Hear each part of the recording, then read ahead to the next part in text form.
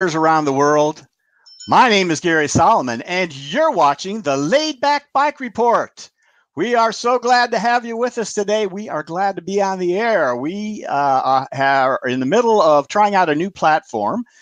We have for a number of years been using the Google Hangouts on Air to bring you this webcast. Today, we're going with something new called StreamYard. So a few technical difficulties getting started, but I think we have those worked out. We have a lot of nice features in StreamYard that's going to, I think, make this broadcast a lot more interesting, fun, and we're going to show you some of those things as we go along today. But if there's a few glitches, we hope you'll understand and stick with us. We'll get better as we go.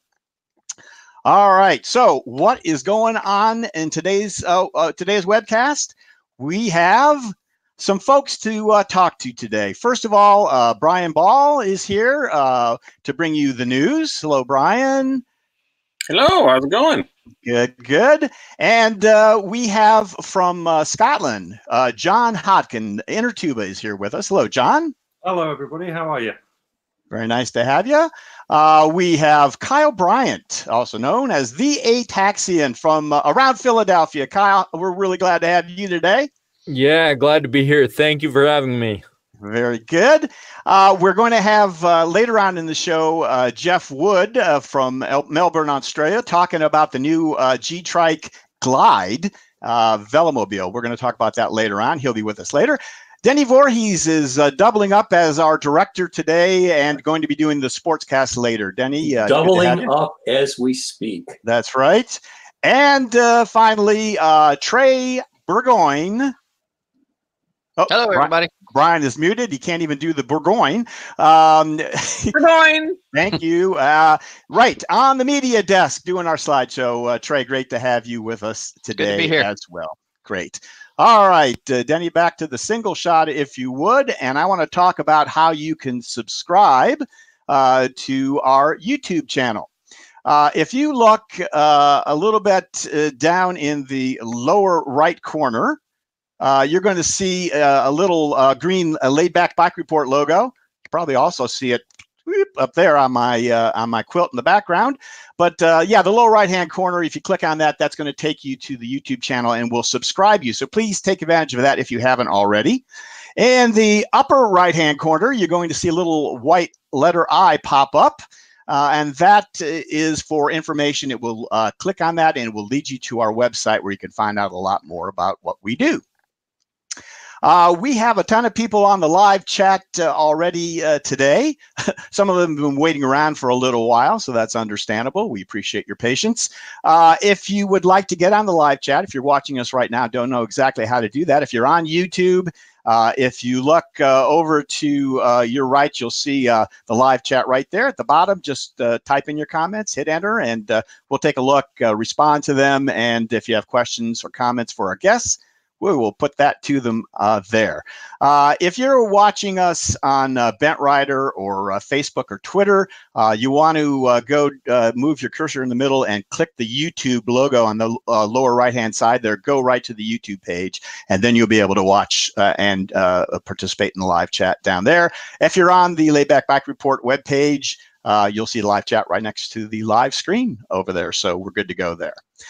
Let's talk about our wonderful sponsors right now. They are TerraCycle, makers of exquisite recumbent parts and accessories for your bent, and trailside.bike, a fine recumbent bike shop on the Withlacoochee Trail in Florida, and Cruise Bike, designed for cyclists who want to ride farther, climb faster, and adventure more.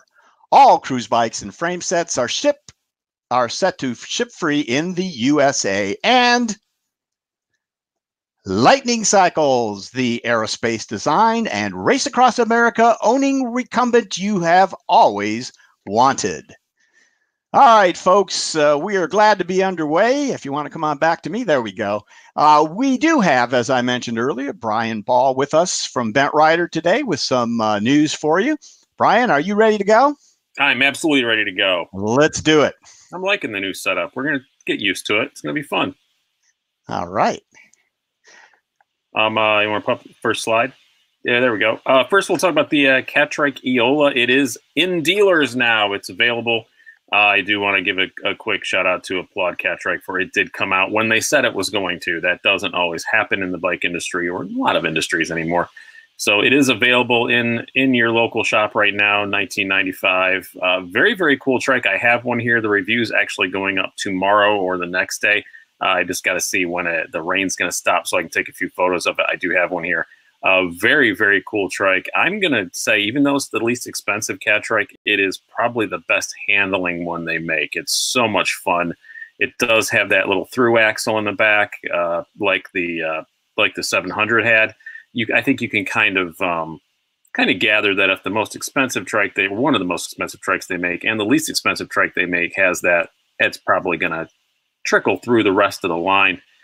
Just really stiffens up the rear end, handles a whole lot better. It does have a few things for cost cutting. It is their least expensive trike, so there's no adjustable seat. It currently just comes with a 1x11 drivetrain, which I actually found to be perfectly adequate. But if you want a triple, you're going to have to spend extra and get your dealer to order a boom with a triple mount on it and do your own thing. But it only comes in 3 colors instead of the multiple ones. But a really awesome trike. It's really, really cool. And a little plug, our demo is going to be for sale. It is actually for sale now. So you want to get a deal on one, go to the Ben Rider and check it out. It's in the for sale section there. Next up, we have, here we go. We have the Ice Ergolux seat, which is so comfortable. It's one of the most comfortable seats that I've ever sat on a trike. It is now available across the line pretty much. It used to only be on the Adventure. Now it's also available on the Sprint. It's not available for the VTX yet, but it is on the Sprint now. It's such a comfortable seat, and I'm very happy to see them moving this onto the Sprint also. I think if you're buying a Sprint, let's face it, they're not terribly inexpensive. It's worth the extra, I think, I think it's like $100, $150 to upgrade to that seat. I would recommend it. Super, super comfortable seat. And then that's it. And then I haven't gotten much leaks from Spetsy yet. Did you, Gary? I was kind of expecting we'd have some little leaks by now. You know what, Brian? I haven't seen too much from there. I know there's going to be quite a few new velomobile vendors there. I did hear about that. So we're kind of excited about that. But always something new popping up there, even if we don't get a heads up. So we're looking forward to going there and seeing you there. Yeah, keep an eye out on Ben Rider, though. As soon as usually the week before, it's usually like when I'm already over there, I start getting a whole lot of emails with stuff people want me to post. So keep an eye on Ben Rider on our front page. We'll be posting, or on our Facebook page. We'll be posting everything that we get as the time comes sooner. Absolutely. All right. So, and that's, folks, we'll talk a little bit more about Spetsy later on in the show, but I think that's a couple of weeks, 2 weeks from now, I think 2 weeks from this weekend. Yeah. So yeah, Brian and I will be there covering it in our own respective ways and collaborating where we can. So look for that. Yeah, whatever we're going to do. Yeah. All right, guys. Thank you, Brian. Appreciate that. I wanted to say hi to some of the folks that have been patient and been on chat since the start here. Mark Donnie McLeod, hello. Edwin Chevy, we see you. Room 360, hello. Bob Pelton, hello, Bob. We have Carrie Borodicuk, hello, Carrie. Larry Hobbs from Jersey Bents. Hello, Larry. Glad to have you with us today. Let's see who else we have. Joe Lapata. Let's see. Donald Dicer. Yep, first timer. Good to have you with us today. Andrew Hatchett, a friend of ours that helps us with our streaming questions from time to time. Andrew, thank you for watching. Susan Straley was on our last show. Susan wrote that wonderful book, Alzheimer's with George. And Susan, hello. We're glad you made it. Yeah, I think that's about it for now. So, if we can I say one more really quick thing about Please, go ahead, Brian. No problem. I might have to jump off before we do the Spetsy thing because of the limited people on this. But if you see me at Spetsy, come up and say hi. I had a couple people email me afterwards and say, I saw you, but I didn't want to bother you. No, come up and say hi. Come bother me. I always appreciate it. It's a good thing. Yeah, we love to have people stop and say hi to us too. We're all, we're busy, we're working, but honestly, we're doing it for you guys. So we want to interact and meet you guys. We always have a minute. Yes, absolutely. All right, let's move on to the main portion of the show and our first guest today. Who hasn't wondered how tuba players get themselves from one gig to the next? That mystery was quickly solved for me when I met our next guest a couple of years ago.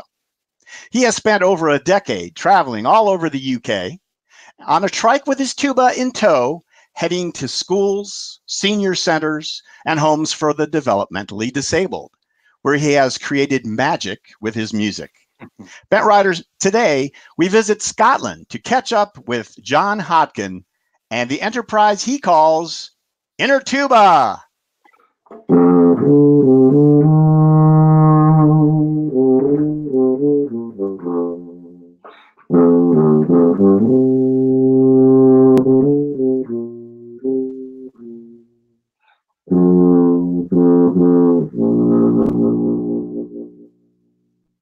Hello. Hello, Jon. So thanks ever so much for having me on the show. I've got a short amount of time, but I think just to show you a lot of slides, which I want to go through. So could we go to the slides, please? That would be absolutely great to see. That's my website. And on the front page of the website, it says that I love the 4 T's in my life. We all have to have things that we love in life. And I love my tuba, I love my trailer, I love my tricycle, and I love traveling. And that's what I love to do. Next slide, please. On this one, this is the very, very first picture, I think, that was taken of the rig just before I did a major tour 20 years ago. No, 19 years ago. And this was before it was badged up. I had that trailer built by a chap called Bob Looney, and he built it for me without touring and performing in mind. It was purely just for me to take my tuba to rehearsals with bands and things, and also to carry firewood and such like. Next slide, please. And that's when it was badged up for the first tour, which was a thing called the Year of the Artist, and that was the Arts Council of England, who had a major project inviting new people to do new projects. And I had the opportunity, next slide, to tour right the way through the East Midlands. It got national coverage on the news and in the broadcast media as well. I think I'm the only tuba player to have played live on the BBC National News at Tower Bridge in London. Next slide, please. That was my first gig, All People, and the next gig after that. Next slide, please. The next gig after that was more Old People, and they were not the same Old People as the first one, because that was dark, and I did quite a lot of miles on that tour. I was on the road for 21 days. I did 1,173 miles, I think, and I did about 42 different shows in community venues all over the place. And next slide, please. It captures the imagination of children. That's lovely. And the next. Yeah, now at the end of that tour, you'll notice I was on a bicycle to begin with, and I decided after that, after the success of that tour, I decided what I want to do is I want to cycle coast to coast across Canada.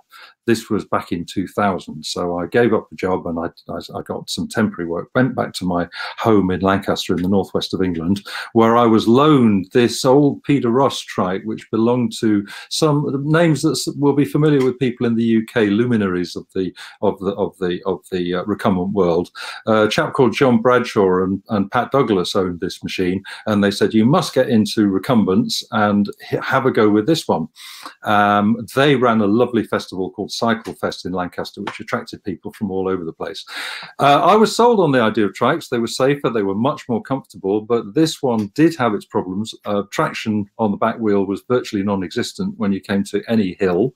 The internal hub gears seemed to manage, when they were in bottom gear starting on a hill, they managed to dislodge the wheel no matter how tight you tighten the nuts, and it didn't really stop very well. But I wasn't deterred. I was sold on recumbents as the way forward. Next slide, please. And that's a lovely shot of me going through Lancaster town centre back in 2003. And again, change, please. Now, that underneath all of that rigging, the chap on the left of the picture is a chap called Bo Clown, or Derek Carpenter, a professional clown, and beneath him is a Brox, one of the four-wheeled recumbent trikes, and it's towing 2 Carry Freedoms trailers, the flat pack Carry Freedom trailers. And I got together with Derek, having met him at Cycle Fest, and he sort of roped me into the whole business of professional clowning, if you like. So I owe him a favour, both to, in terms of honing some performance skills and going outside of my comfort zone to do that, but also because having got the bug for recumbents, I needed to get one, but I didn't really have the money. And he said, well, you can borrow, next slide, please. He said, you can borrow this Anthrotech. And that I cycled many miles on that Anthrotech. That had a Schlumpf drive on the front. It had a 3x7. I had 42 working gears. You'll see that there that the trailer is now on a chassis which was also built by Derek. He's a builder and fabricator. He builds all his own props for his shows as well. And this is now a full suspension trailer. The suspension being provided by tennis balls which are mounted in between the box and the chassis. Next slide, please. Yeah, that's another picture that was taken professionally. Quite a nice shot. It's a bit scary, isn't it? I look as if I'm about to fly off into space. And again, another one. On to the next slide. Broadcast media has been it's been of interest to the press and media right the way through. So, and that was in Newcastle on Tyne in the northeast. And next slide, please. John, can I hold you up for just a second? We have a comment here from England. Yeah. You see that my problem living in Colne, Lancashire Hills area and getting the right trike, I'm having to build my own. Well, is this with or without a trailer? My personal take on that is that trikes are very, very good for hill climbing because you don't have to maintain a minimum speed, and because with that in mind, you can then you can put extremely low gears on because you don't have to worry about falling off at low speeds. Climb as slowly as you need to. Exactly. But the problem, and this will be seen, and the solutions to those problems will be seen as the slideshow goes on, and that is the back wheel of the trike, which is your one drive wheel. If it's got a big trailer, and my trailer weight is usually about 75 kilograms, give or take a bottle or 3 of water, the problem is the traction of the back with the back wheel. With trailer I have already. Okay, I think I might be able to come to some solutions about this. The traction issue is the main one. But and we'll get into this here as we go. We'll get into that. Let's move along. Good. Yeah. Okay. And the next slide. Just this one. Children are fantastic at imagining the whole thing. Now, that child who drew that picture will never ever have seen it from that vantage point. So he was looking at it from a helicopter view, and he wasn't in a helicopter. He was in a classroom. So there we go. The next slide, please. Now, here we go. This is the York Rally, I think, in 2006, and you might recognise those two luminaries that I'm sandwiched between, Neil Selwood and Chris Parker of what was then Badge Trice, and it was on that day that they decided that they had seen enough of me riding around on an Anthrotech, and they were generously going to support InnerTuba by providing a Trice as it was then. And this is next slide, please. This is Chris Parker when I went down to Falmouth, when there was only about 3 or 4 of them working for them at that time. I think they've got Ben, I think they've got John there, the Canadian chap, and Neil and Chris, and I don't think Hero was even on board at that point, 2006, and there we are sorting out the gearing on that lovely Trice Mini. And it's just been an absolute fantastic workhorse. Next slide, please. And that gives you some ideas. That was very, very soon after I got the trike, and that's on the Western Isles. There's a strand of islands across the northwest side of Scotland, quite remote, and I got the opportunity to do a tour of about 19 primary schools. Some of them very small. You know, some of those schools have got as few as, well, the smallest one at the time had 4 pupils. Yeah, so the idea was that I was going to cycle the entire length of the Western Isles, doing shows mostly in primary schools. Next slide, please. That's an example of what I was doing in the primary schools there. But catastrophe struck. The benefit of putting the trike on a chassis was that it was stronger. The trailer on a chassis was that it was stronger. The benefit of having the suspension was that it protected its gubbins, but it did raise the centre of gravity, and it raised it to a point that wasn't particularly helpful. And I don't have a photograph of it, but I was descending a very big famous hill called the Clesham. which is in the Isle of Harris. And this massive gust of wind came in from the Atlantic, and it just blew the trailer over, and everything was all over the road. It was just like my pants were everywhere. The tuba rolled down a hill, and it was just game over because the whole thing was trashed. Now, safety, had I been on a bicycle, I would have been taken with it. I would have been thrown off, but I just looked behind me and I said, "Oh, looks like the trailer's gone over," and because I was on three-wheel stable, I was fine. And this is one of the big advantages of it. Next slide, Were please. those the words that you used when it went over, John? I said, "Oh dear, yes. Oh yes. dear." I'm not going to make my next gig, which was actually, incidentally, it was at Clearsmall Primary School, which is the school with the 4 kids. And I had to ring ahead and say, "Look, I just can't make it because I've crashed." And so I had to go away with my tail between my legs. And they said, "Right, well, reconvene, put it all back together, take your bits and pieces and your giblets home, and then we'll continue the tour later in the year." So it was, next slide, please. It was, oh, that's just another slide that I just put in just to give you an idea of the sorts of things. That was actually in Northern Ireland. That was just outside Belfast. But I thought that just shows a picture of how things are sometimes in schools. And next slide, please. And this is now in 2007. Look at the new trailer. That was made by Bob Looney. It's the same chassis again. It's a similar kind of suspension using the tennis balls. It's got a much lower slung center of gravity because it's a bit like a pit that goes in between the two wheels, and right the way across the bottom of that it's a bit like a sump on a car, and the ground clearance was about 4 inches, and it gave much more capacity, but it was a bit heavy. Built again by fantastic sheet metal worker Bob Looney, who was a lovely guy and always been supportive of what I do. And next slide, please. That's it, about 800 miles away. And I'd cycled all the way between the two. The first slide was in southeast England, in Kent, where you were last year, Gary, I think, weren't you? Yes, I was. You were down in Kent, and we're at the World Championships. Beautiful area. That's right, yeah. And so I was down in Margate and Ramsgate and all down there where they talk like that. And then I went through central London and I did some shows up in John, Lincoln. that sounds exactly the same to me. Did you just change an accent? I did. I talk like they do down London, you see. You didn't hear it, did you? Anyway, yeah, go ahead. Then I went, I cycled, and this shot is the same thing in the Western Isles. And again, what a terrible weather. And that was in the summer. That was just awful. It's a very bleak and barren place. It's a bit like I would imagine Newfoundland to be.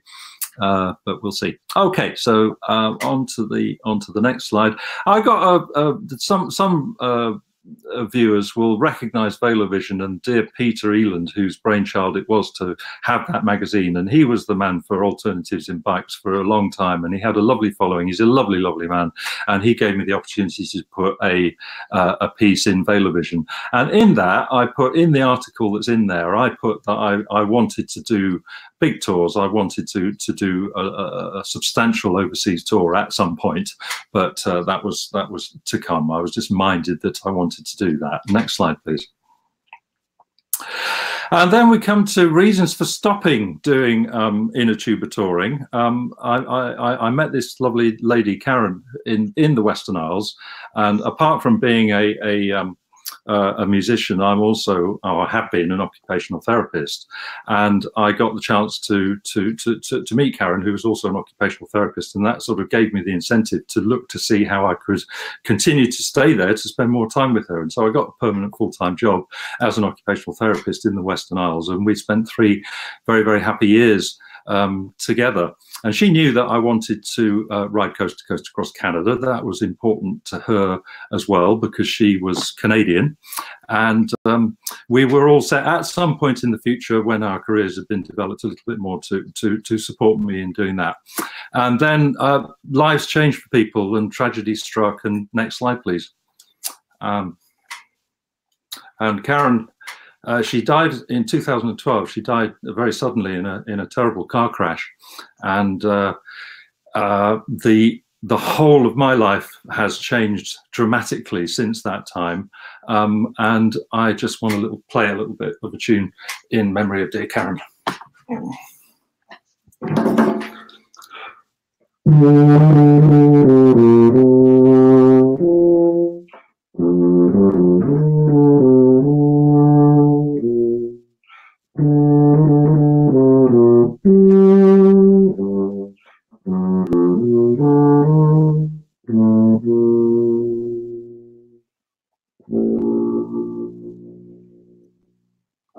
That's a beautiful tribute, Jon. Beautiful tribute. Thank you.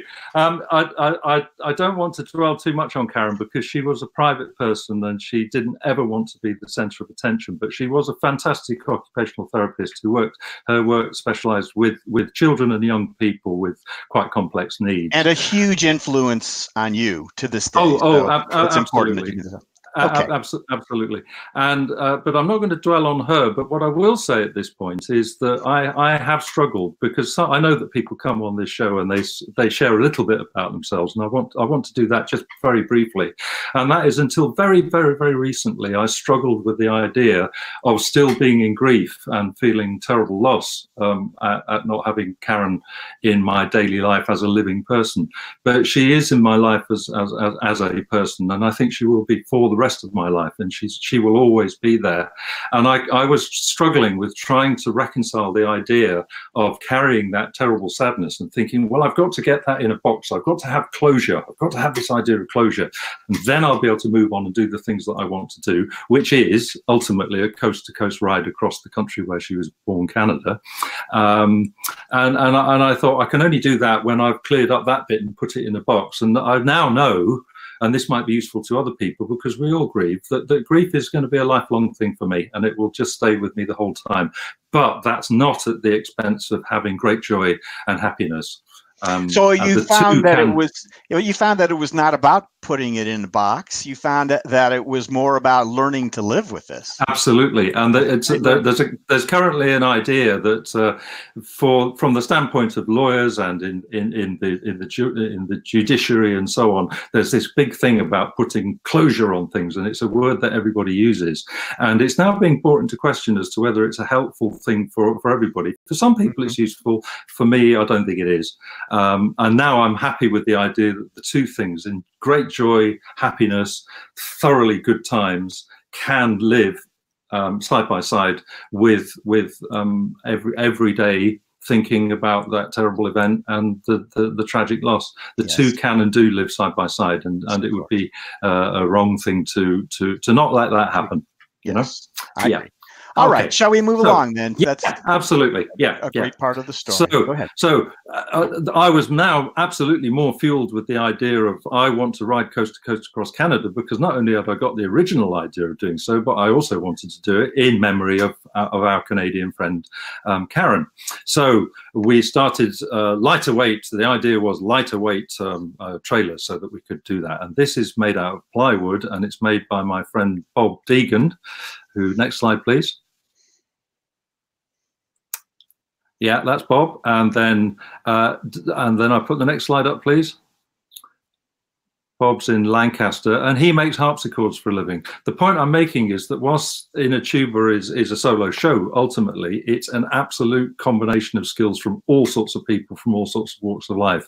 And dear Robert, at the time when I was in a terrible state, really, he was one of a number of people who gave me lots of support and practical support and helped me with this list. Next slide, please.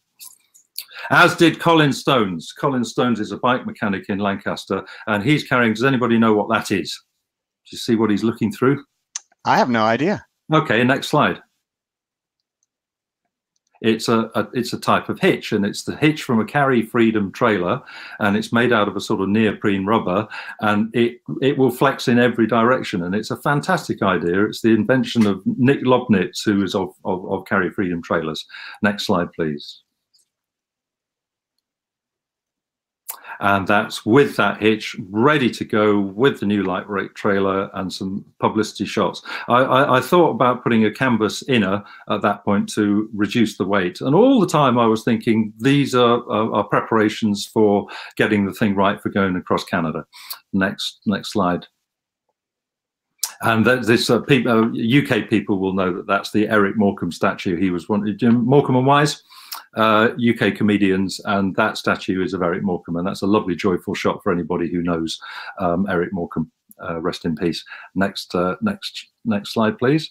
And that's me doing my bit. More joyful kids, joy, working alongside great sadness. And next slide, please.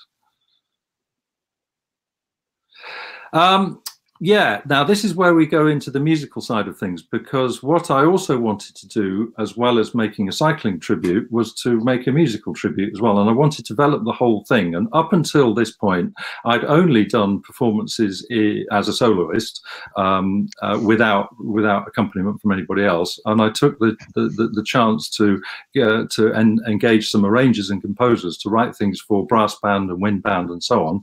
And this piece, this chap here, is one of my childhood idols. Talking of great happiness, that shot is of a chap called John Hodkin, who was one of the brass players on the UK circuit and the world circuit. He was a founder member of the Philip Jones Brass Ensemble, and I had the opportunity to work with him. He arranged A Case of You, a Joni Mitchell tune, and that's a photograph of its first performance. Great privilege. I couldn't believe it when I got to be to spend some quite intimate time with John. He's a lovely man, and I'm really looking forward to having the chance to play this music again whenever the opportunity arises.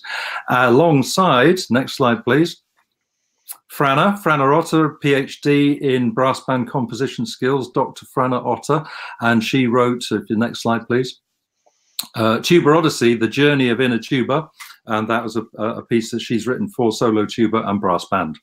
So again, it would be great to get it played by me as part of my tours. Next slide please.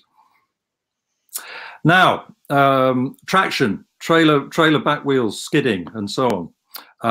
This is a new frame that was being built by Colin, the chap who was showing you the lollipop through his eye, and at the very top left-hand corner, you'll see a black piece of rubber, and that inserted into the end of the square section tube, and that is a heavy-duty sort of neoprene lollipop type thing. It's difficult to see in that photograph, but that's the new hitch point. And Nick Lobnitz suggested, of Carry Freedom, he suggested that in order to overcome this business of traction, what you've got to do is you've got to put a certain amount of weight over the back wheel. And so that's what we did. And if you look to the next slide, so therefore you have to have a corresponding piece that hitch point will go into. So you need to make a complete new rack. Colin was a bike mechanic. He was, at that time, he was a bit of a novice at welding and wasn't experienced, but he had a go, and he did a fantastic job of that. And so next slide please. And this is working the whole thing out. So you can see that the wheels are right at the back.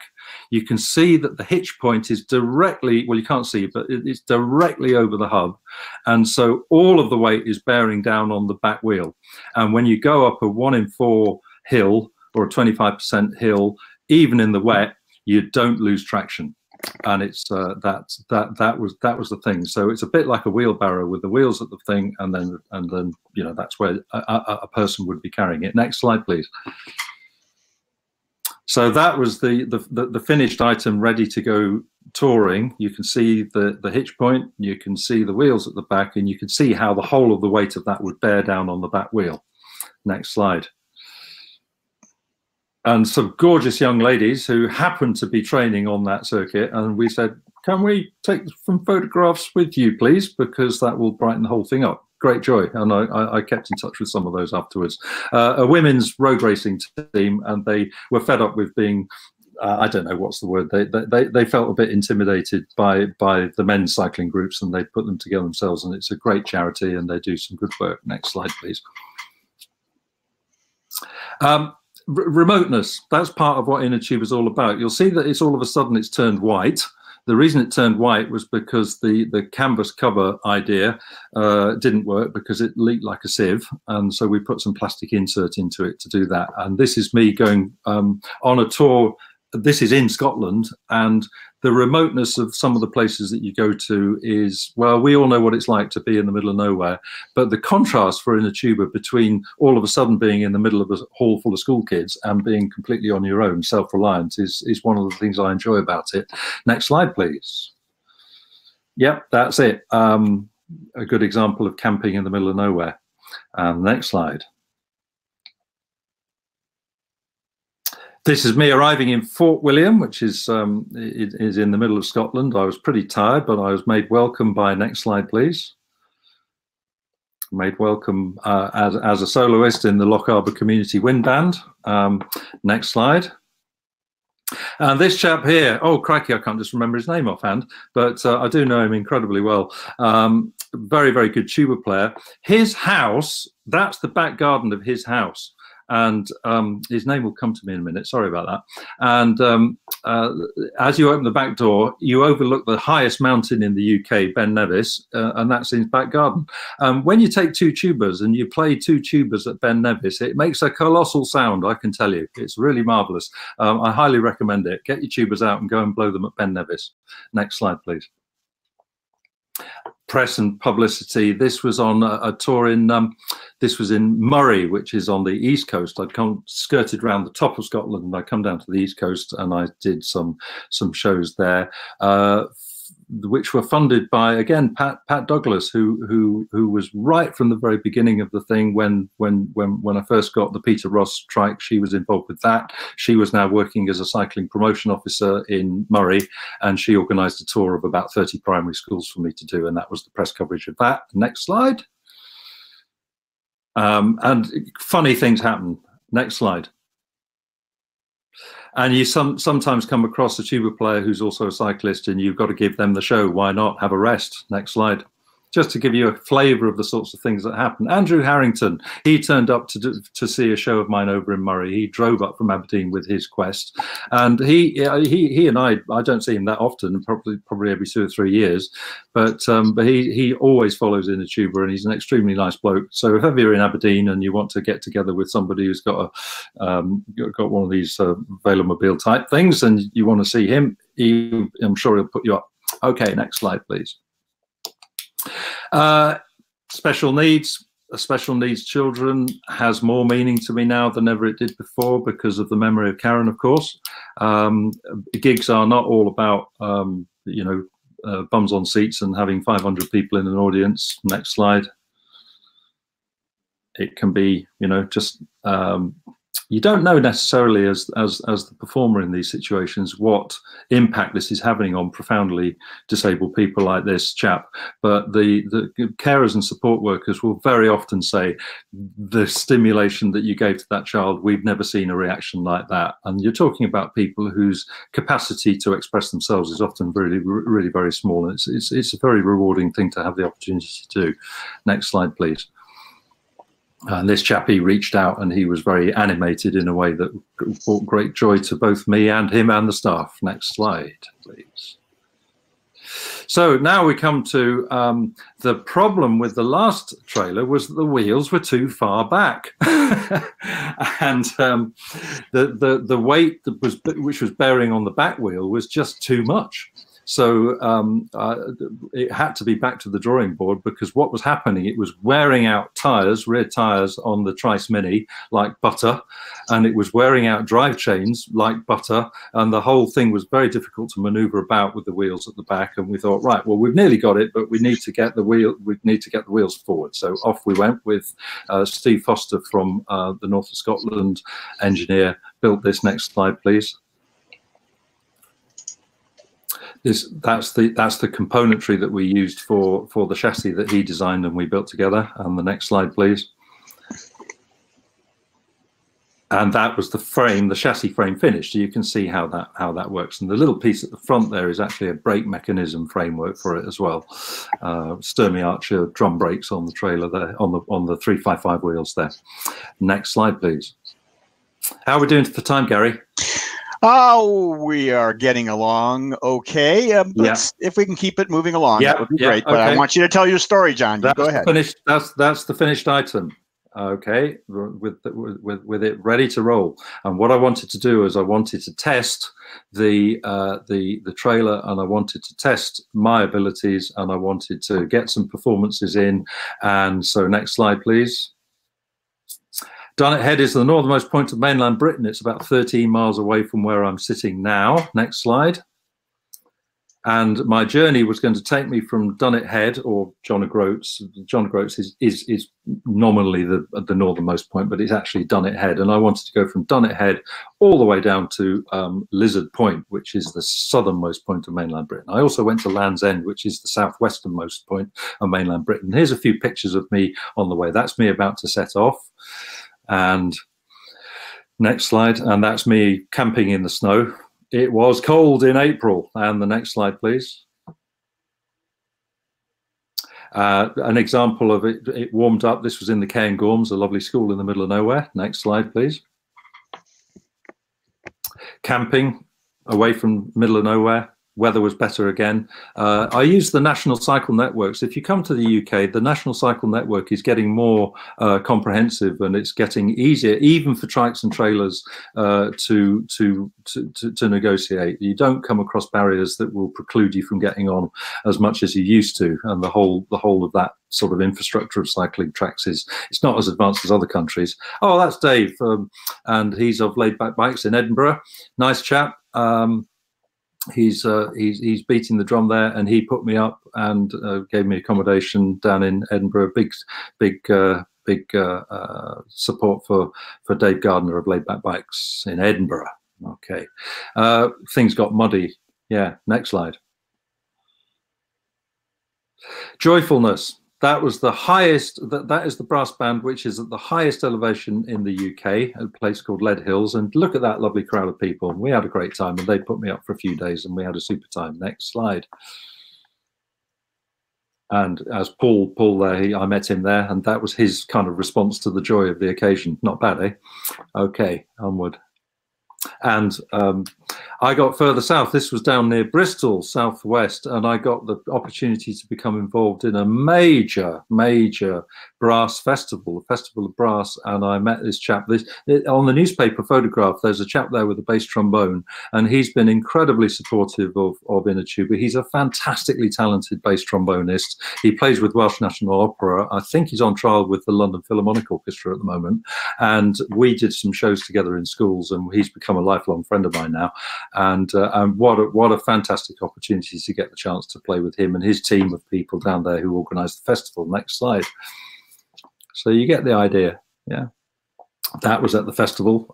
All of these children here and young people. Oh yeah, a couple of plastic trombones. Sorry. Yeah, let's move forward again. You got. Yes, I had no idea that photograph was going to be taken in. I knew that those two chaps played the trombone, but I didn't know that they were also unicyclists, and I didn't know that they could actually play their plastic trombones as they were unicycling. Let's hold on that picture too, John. I have an interesting comment that goes just with this. That's not it. Wait. Sorry, I just moved up. There we go. Oh, brilliant. Okay. And Kevin, yeah. So Kevin talks about the trombone trailer he made, and he has a second there. He has an invitation for you. Oh yeah.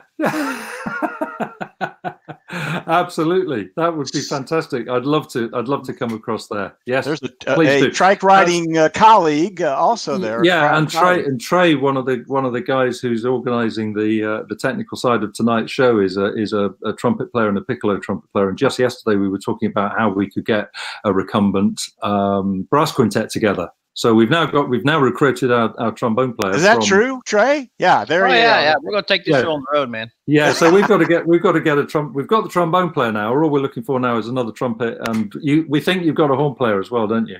Yes, Trey? Yes. Yeah. Mm-hmm. Okay, so we'll be going across to Oregon at some point. All right, let's get. Okay, next slide, please. Sorry.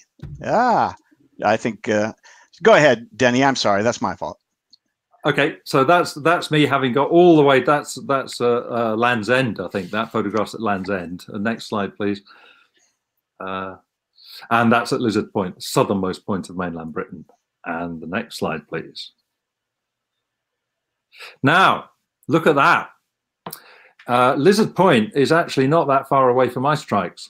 So I turned up to Gtrikes, having not seen them on their own home turf since 2006, and I turned up there with the Trice Mini, having done all those miles in between, and they all came out and said, "My goodness me, you've just ridden that machine! You've ridden that! Look at this Trice Mini! You've done that!" I said, "Yeah, it's done thousands of miles. It's incredibly strong. It's a real workhorse," and they made me extremely welcome, and they were very enthusiastic about the whole thing, and they said, "Well, you better come back when we've brought out a new adventure, because we think that you might find that useful." So that machine there is the beg your pardon, Chris Parker. He built this fantastic rack whereby you can put the this lovely, the top bag on there, and you can also mount it through the same absolute precision bespoke thing. You can mount it on the trailer mount as well.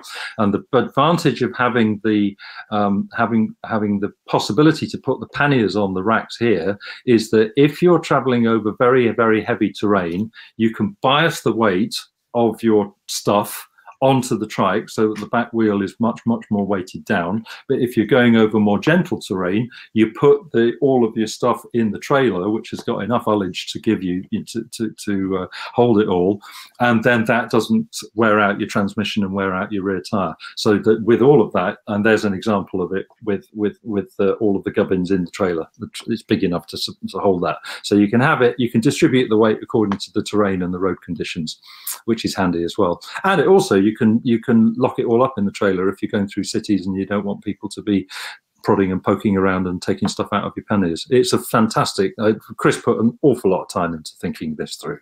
Yes, next please.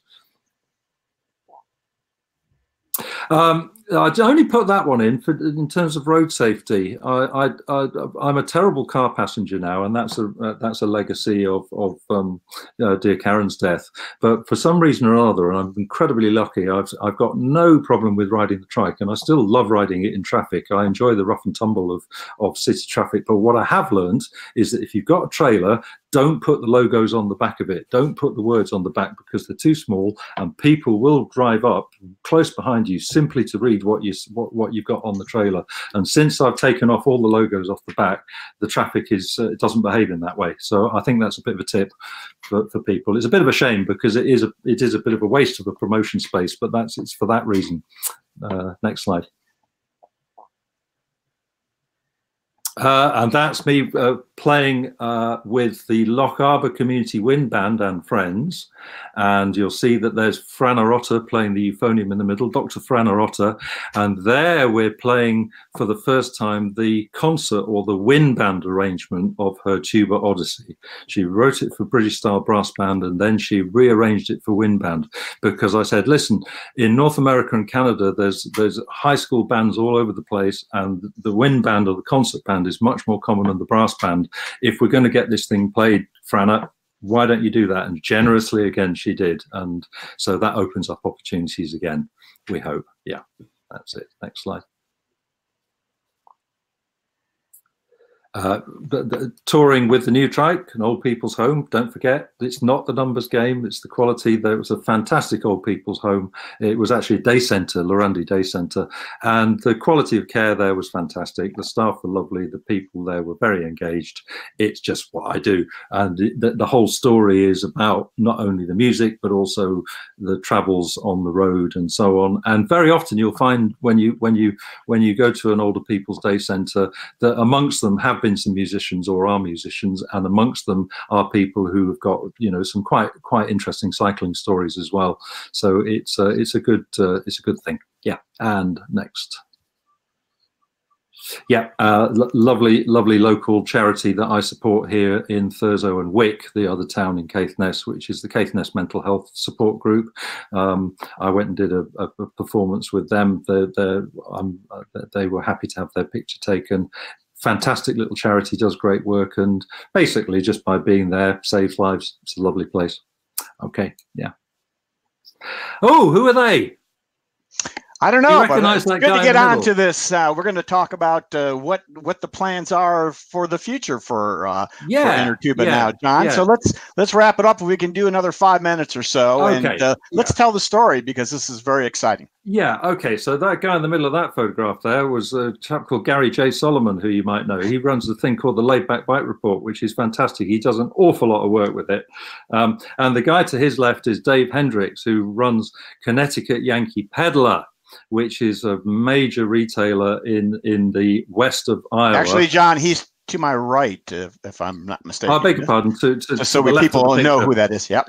To the left of the picture, and the guy on the on the right of the picture is Chris Parker of Gtrikes, and so they were having a bit of a chinwag about how they might be able to support InnerTuba coming to America, which is what's happening in July. And the major sponsor for my trip to America is Dave Hendricks of Connecticut Yankee Peddler. I've never met the man, but I think he's absolutely fantastic, and I'm delighted to have a connection with him. Look at that shop. Isn't that great? And what he says is that most of the people who go to his shop travel between 3 and 5 hours to get there. The reason that they come is because he's carrying about 10 brands, and they've got the expertise to be able to advise people on what they need, and they've got a lot of stuff in stock. And he's made, and he lives in a town called Chariton. The shop's in Chariton, and I'm looking forward to going there because there's about 4,000 people there.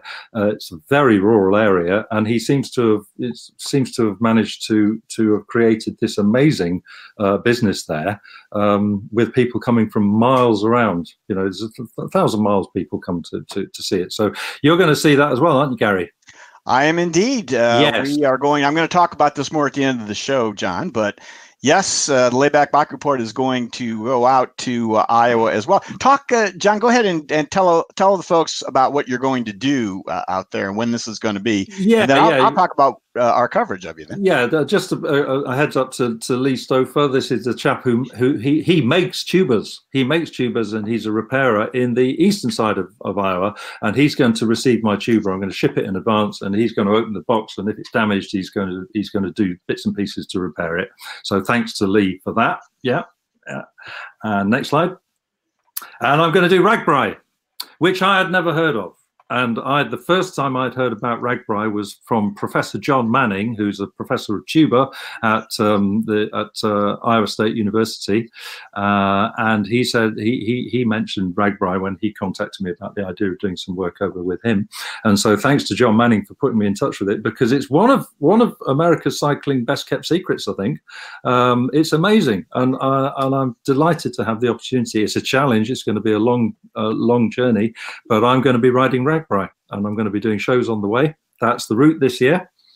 I am going to be jointly sharing a stall at the Iowa Bike Expo on the 20th, or is it the 19th? I think it's the day before it starts. There's a big thing in Council Bluffs the day before, and then I'm going to be riding the route with everybody else doing shows. How about that? Yeah. Remarkable. We're looking towards. Well, let's go ahead back to the Ragbri real quickly, because we need to. We want to talk about what else. It's not just you're not just coming here to do Ragbri, John. No, I'm going to tell the folks what the tour is going to be about. Well, the whole thing is I'm going to be touring for. The full itinerary isn't yet determined, and I haven't yet found a charity partner. Although I know who I want. I'm not going to go public with that, but broadly I want to be raising money in Iowa for children and young people with special needs, and that's a throwback to dear Karen and keeping her memory alive in a very positive way. So I'm hoping to be able to go public with being able to people pony up to support that.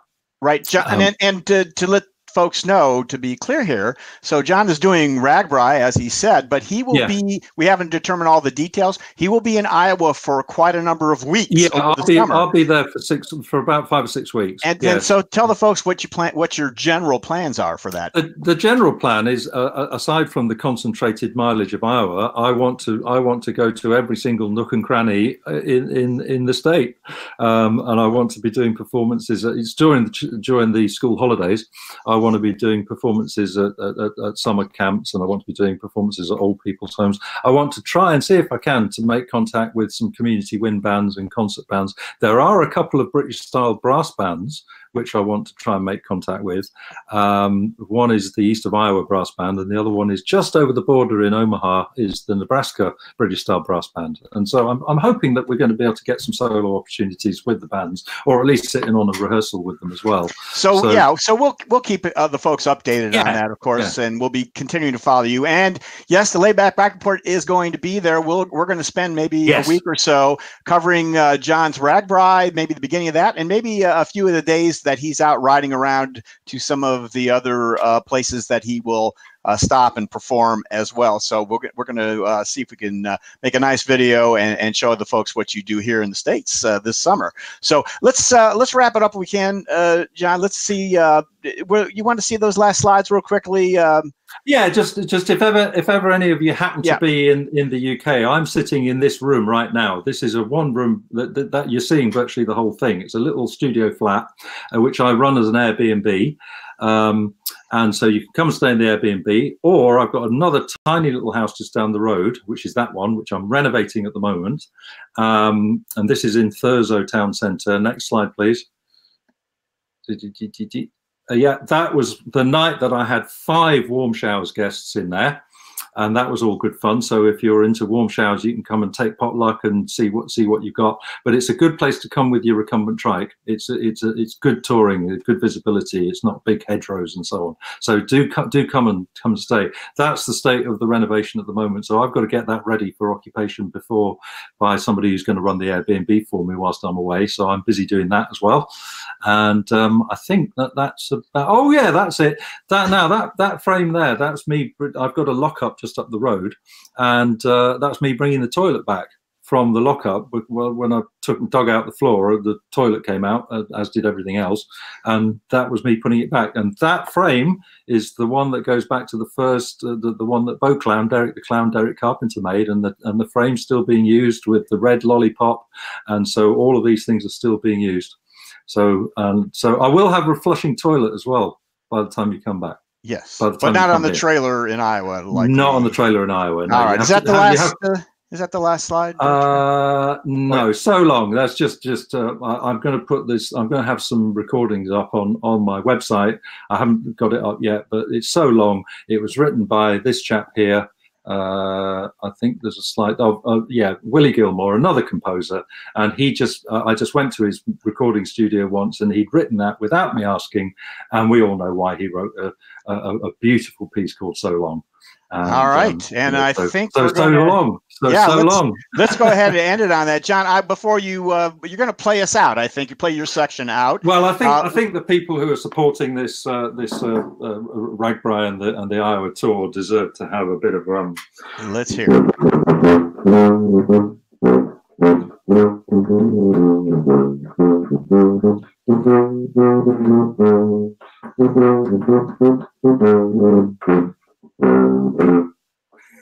There we go. Jon, I just want to say before you go, I hope that offer was genuine about the Airbnb, because I'm half Scottish and I absolutely need to go there. That's Brian, Jon. Absolutely, but I would recommend that you come on the warm showers thing. You know, we don't. Oh really yeah. We don't want to charge people for coming who have been watching Laidback Bike Report. We don't want to do that. That would be cool. All right, and here one last comment for you, Jon. Good stuff, Jon. If you're ever in the neighborhood, there's a spare room and a brew. Saves you freezing in a tent, fella. Thank you so by much. Mark Downey McLeod. Whereabouts is he? He was the one that was having trouble in the hills. Was it Lancashire? He's the guy in Colne, isn't he? Yes. Yes. So that you know where that is. Yeah, I know. All right, we're gonna go ahead and call it an interview at that. Jon, do you have any? I can't wait to hear what Kyle's got to say. And thanks for your patience, Kyle. You know. Yeah, Kyle's still with us, right? Absolutely. No, I love your story. Thank you so much. Great. Yeah. Jon, thank you. You're a good friend. We've been together working on this day for quite a few years already. So I'm so glad to finally have you on to have folks hear your story, which I think is so important. So, Jon, so much. Yeah, Jon Hodkin, thank you so much for being on the Laidback Bike Report. Yeah, bless you all. Thank you. Thanks, John. Right, folks, we are moving along. So I think it's time to bring our next guest on. Let me introduce him for you, if I could. Overcoming adversity is something we all admire. It is something every one of us has dealt with at some point in our life. My next guest began encountering major progressive health issues as a child, and early on challenged himself to fight back and help others do the same. He headed a movement, he did a TED Talk, he made a movie, and he wrote a book, all in the service of this cause. Folks, I am very honored today to have the Ataxian, Kyle Bryant, on the Laid-Back Bike Report. Kyle, welcome aboard. All right. Thanks so much for having me, Gary. Really appreciate it. I appreciate being able to tell my story because, that's what it's all about.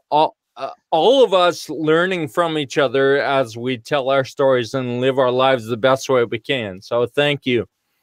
You're welcome, my friend. We're glad to have you on. So Kyle's going to basically do a presentation. He has his story to tell. I think you all, for the few of you who may be watching who don't know about Kyle, he is going to explain it to you. But even those who know Kyle and have followed his story and seen the movie, I think you're going to be very excited to hear what he's got to say. And Kyle, why don't you go ahead with that presentation? We're all listening. Absolutely. So yeah, I wanted to tell my story in hopes that it might resonate with others. It's centered around my trike. The place I love to be the most, where I'm most joyful, is on my trike, and joyful and optimistic. And when I was young, I drifted along like all happy kids. And I was genuinely happy. I had a loving family, lots of friends, and plenty of sports and activities to keep me busy. It seemed like nothing was standing in the way of my perfect low-key life. Breezed through school, low-stress work, retirement age 65, 72, maybe. Right. I think all of you out there that are listening to this have that same thought. Well, at age 17, I was diagnosed with Friedreich's ataxia. Friedreich's ataxia? What the heck is that? I could hardly pronounce it, let alone know what it was going to mean for me and my family for the rest of our lives. Well, over the next few years, my family and I found out that Friedreich's ataxia is a rare neuromuscular disease that affects all muscle coordination from the toes to the fingertips. We found out that it would only be a matter of time before I'm in a wheelchair. It would only be a matter of time before I lose all ability to take care of myself. And it would only be a matter of time before my heart fails and I suffer a premature death. I don't know about you, but in my book, it's kind of a bummer, right? To make matters worse, there's no treatment, no cure, and at that time, very little hope. And I was 17. 17 is the pinnacle of optimism. Your whole life is in front of you. And I found out that it was downhill from there on out. So I lived with those facts for a few years. I graduated high school. I went to college at UC Davis in California. I got a degree in civil engineering and I got a good job at an engineering firm in Sacramento, where I lived at the time. All the while, I was losing the ability to perform in sports I love. Sports like baseball, basketball, golf, and skiing. Well, when it came time for me to give up my upright bicycle, I put my foot down. I said, that's enough. That's enough of losing all these sports and activities that mean so much to me. And I found a way to keep riding. I found a recumbent tricycle. And my first thought was, tricycle? That's kind of lame. Tricycles are for clowns and little kids. But I was up against this roadblock, this situation that life had thrown my way. And this was my opportunity to react. So I went for a test ride. Next slide. And as I was rolling around in the parking lot, I absolutely fell in love with this new machine. It was a feeling I hadn't had in years. And I started riding. My first ride was 7 miles. 7 miles. I was so proud of myself. I had no idea I had that in me. I had no idea that anyone had even ridden 7 miles on a bike or a trike before. My next ride was 14 miles, then 25, then 50.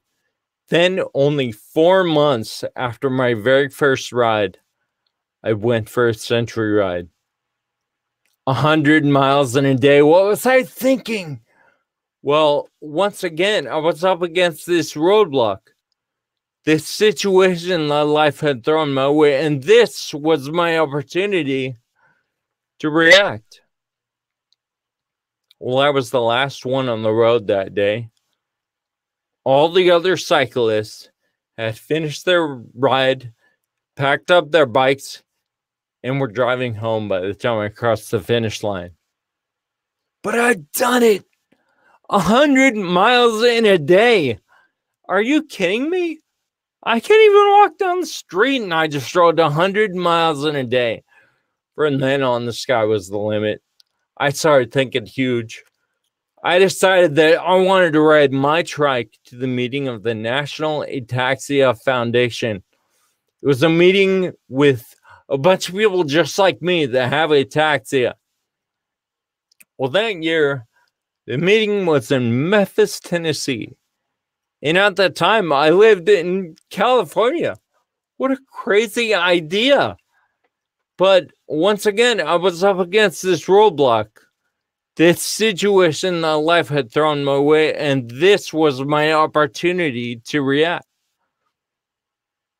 So on January 22nd, 2007, my dad and I left from San Diego, California. We were going to ride our bikes to Memphis, Tennessee. 2,500 miles, and 59 days later, we rode by Graceland. We rode our bikes to Elvis's house. Talk about all shook up. We couldn't believe what we'd done. And during that trip, I wrote a blog post about every 3 days. And I started getting all these comments and emails from people who were telling me how my actions were helping them in their lives. And I started to realize that this isn't more than just about me. It's not about me anymore. It's about how I fit into the community and how I can help serve others and bring us all to the finish line together. So to expand the reach and to go a little bigger, I put together a team for Race Across America, and you can put up the next slide. So most of you know, anyone who's listening might know that Race Across America is a 3,000-mile race, literally from ocean to ocean. It starts in Oceanside, California, and it goes to Annapolis, Maryland. So I put this team together to support FA research. That's Mike. So obviously that's me in the middle, in the front. Mike to the picture's right. You're right. That's Mike. John's in the middle, and Sean is on the left. Sean has FA, just like me. But FA affects different people in different ways, and everyone differently. And I was diagnosed when I was 17. Sean was diagnosed when he was like 26. And so he was still on an upright bicycle at that point. Next slide, please. So anyway, that's just a photo of me riding across the country. Next slide. So race across America, ocean to ocean, Oceanside, California to Annapolis, Maryland, across the desert, over the Rocky Mountains and through the plains, all the way to the East Coast. So get this. You wake up at 2 a.m. after 2.5 hours sleep. And first of all, you try and remember where you are. Then you get up, you scarf a peanut butter and jelly sandwich for fuel, and you ride like mad in the dark, in the rain, somewhere in Indiana. But it wasn't peanut butter and jelly, as you can imagine, that fueled our team across the country. It was purpose. About a week before the race, I got an email from somebody I didn't know. Dear Kyle, I just wanted you to know that 1 month ago today, my 12-year-old daughter, Natalie, was diagnosed with FA. Next slide. I look online and I can't find much hope. But every time I see your team, it gives me hope. Thank you for making this. Excuse me. Thank you for making this mother realize that it's not too late to find a treatment and a cure for my sweet baby. As you can imagine, that was the message that drove us across the country. Now, during Race Across America, you saw all those little dots on the map. All those little dots were time stations. And so we had to call in. We had to get to a time station. There you go. And we had to call in to race headquarters so that they knew we weren't just like taking a cab across the country. And so along the way, there were FA families at several of these time stations. But the one that sticks out to me is Jack. You can go to the next slide. There we go. Jack and his family came out to meet us about 100 miles from the finish line. It was day 8, and I was tired, sore, and crabby.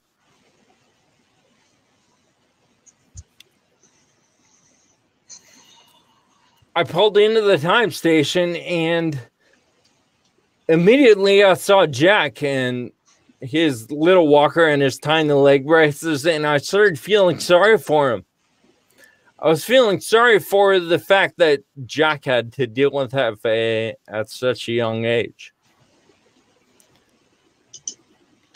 But then he came up to me. He looked at me in the eye with pride and confidence, and he said, "Hi, I'm Jack. Hi, I'm Jack. I have a trike too. And your team has inspired me to ride 5 miles in my neighborhood for FA research this summer." Now, when we reach the time station, you have to call in within 20 minutes of getting to the time station. Well, we got a time penalty at that station because Jack's message.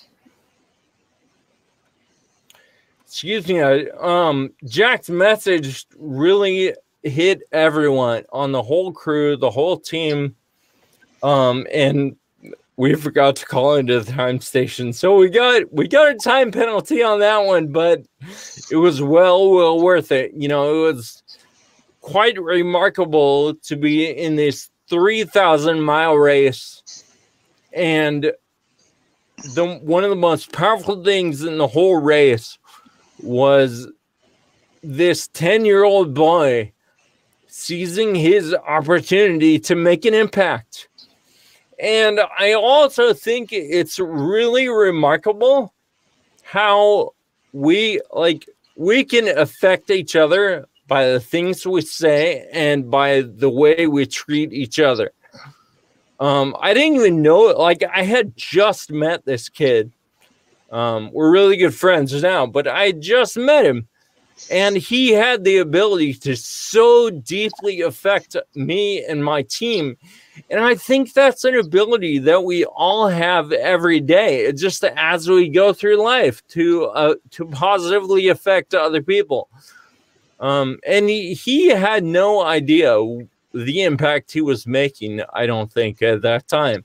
And I think that goes along with any of us. We don't know how our actions are going to impact the lives of other people. And so that's an encouragement just to remember that and remember that we all have that power.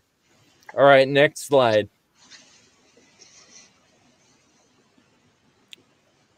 So on Father's Day 2010, Team Farah crossed the finish line of the world's...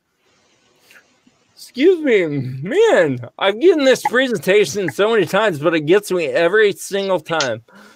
We crossed the finish line of the world's toughest bike race.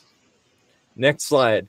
Not only was it a huge personal accomplishment for me, but next slide, it was an accomplishment for the entire FA community.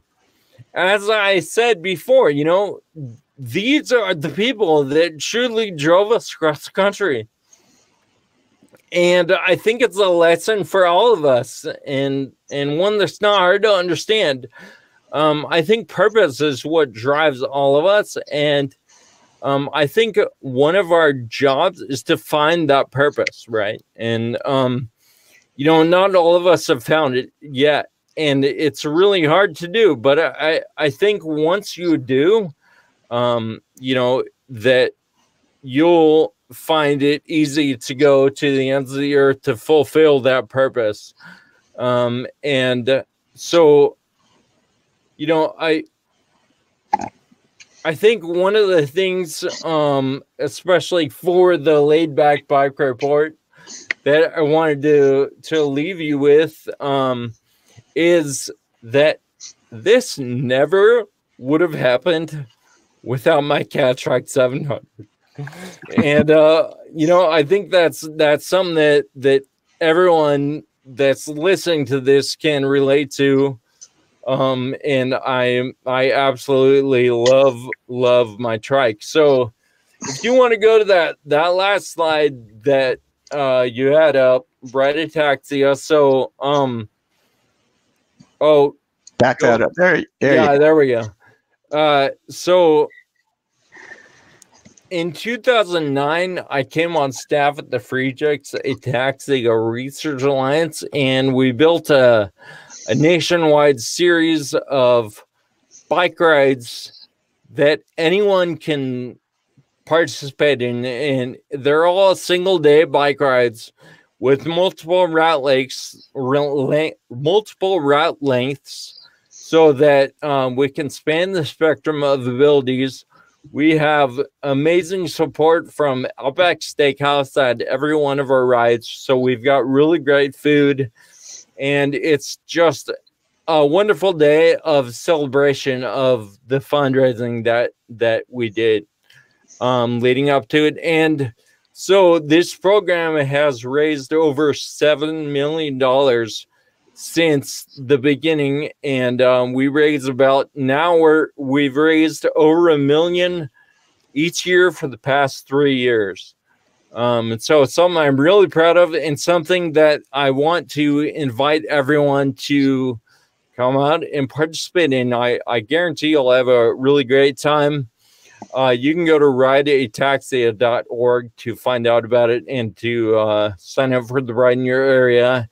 And this is just a small representation of some of the people that we have out at the rides and some of the fun that we have. So, wow. That was wonderful, Kyle. What an inspiration. I'm not going to let you go quite that quickly. I and I have a few questions for you. While I have you here, I'd like to engage a little bit with you on. First of all, yes, your cat trike is wonderful, and I have to say that Mark Eglin actually is the one that, although you'd been on my radar for a long time, Mark sent an email to both of us saying we ought to get together and get you on this show. So thank you to Mark, first of all, for helping get this set up. I appreciate that, Mark. Yeah, Mark's a wonderful friend. Yeah. He's a good guy, and I know very, very supportive of the Ride movement as well. Let's go back a little bit now. So most of that talk is similar to your TED Talk, the original TED Talk that you gave. Right. And I was wondering I know that goes back a little ways. Tell us how that TED Talk came about, and tell us how that felt to get up on that stage, probably the first time that you gave that talk. Yeah. So, I mean, that was back when, I mean, TED Talks weren't brand new, but there was a lot of buzz around TED Talks, and like, so I was blown away. And it's crazy because the way it happened was that I was riding bikes with a friend, and he was like, "Hey, I'm organizing this TEDx event. Would you like to speak?" I mean, and we were, it was amazing because I was on my trike, he was on his bike, and we were riding the bike trail together. But yeah, I was very emotional on stage, partly because I didn't hardly sleep the night before, and I feel like everyone knows how like emotions are a little like different or heightened or whatever when you didn't sleep or whatever, and so yeah, that was really amazing. Heartfelt, clearly, Kyle. It's heartfelt. I mean, even if you give it today, years later, I mean, what you say means so much to everyone you talk to, and obviously you're just telling it from the heart. So that's clear. Can we, and of course, the other major way people have known you is from the movie called The Ataxian, which you really haven't talked about. And tell the folks, this has also to do with the Ram ride that you did and that you already talked about. But tell us a little bit about the movie and how that came about.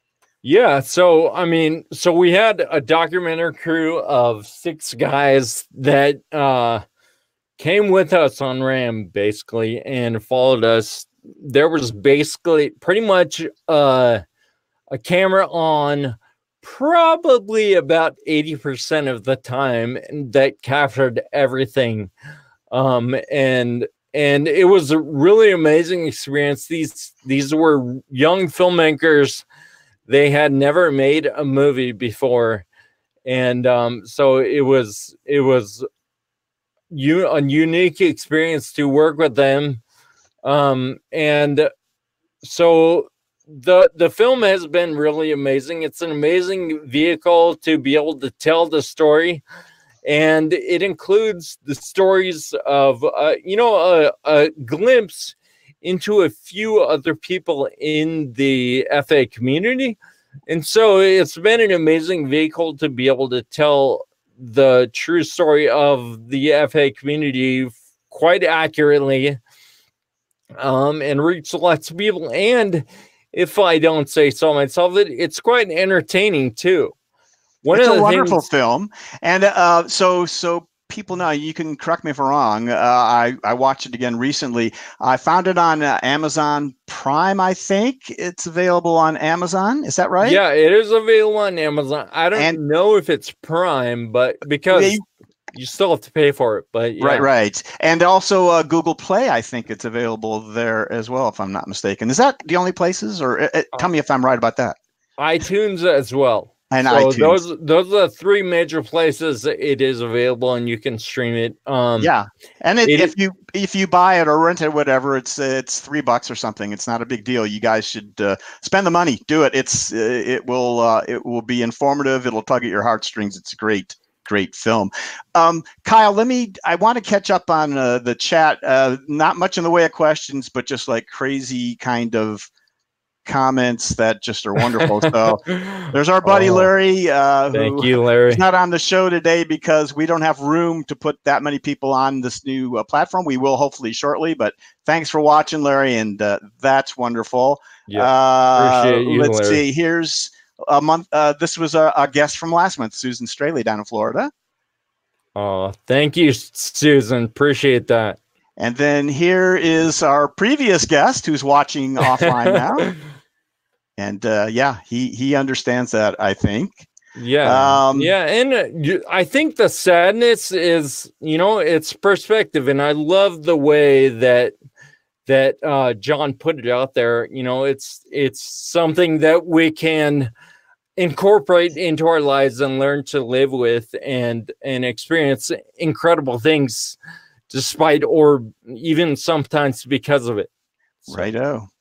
And there's Bruce Erdman redefining the definition of HPV. Yeah, I like that. And Bill Sprague.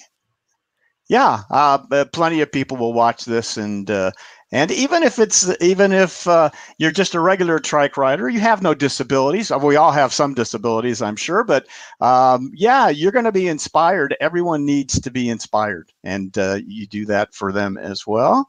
All right, let's see. Here is Dam Runner 1. Yeah, thank you. And Mark Downey McLeod, still from the UK. Very inspirational. Thank you, Mark. And there you go. Appreciate that, Donald. Very good. All right, let me hide that. Let me go a couple more questions before I let you go here, Kyle. I want to talk about some of the more recent things. So everything we've talked about so far really has to do with RAM kind of thing. And you told the beginnings of your story, but you got a couple other things that are more recent now. One of them is your podcasts. And all these things, by the way, folks, I'm going to have links to all this stuff and our previous guest as well, of course, as I always do in the description below of this YouTube video, so you'll be able to find them. But Kyle, I believe you have a podcast that's going on. I want to hear a little bit more about that. Tell us about your podcast.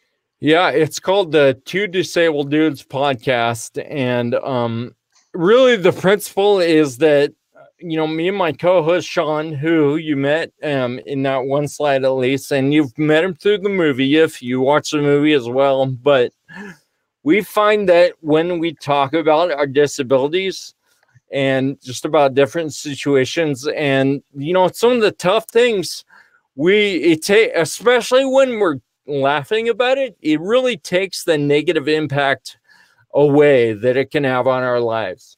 And so that's what our podcast is about. We interview a lot of disabled athletes and inspirational speakers, leaders in the rare disease community. And, we really dig at the concept of living life beyond circumstances. So we really believe that life is much more than circumstances, than the hand you've been dealt, and it's all about the way you react to it. Very good. All right. Well, I would encourage folks to start listening to Two Disabled Dudes podcast, right? Yeah, so man. We'll do that. All right. And let's finish up with your most recent accomplishment, and that is putting out a book. Now, what we haven't talked really about at all is the first long ride you took on a trike. You kind of skipped over that, and we don't have time to go through the whole story, but you have put that all into this wonderful book, Shifting into High Gear. which I read this past week. Incredibly inspirational, so interesting and well written.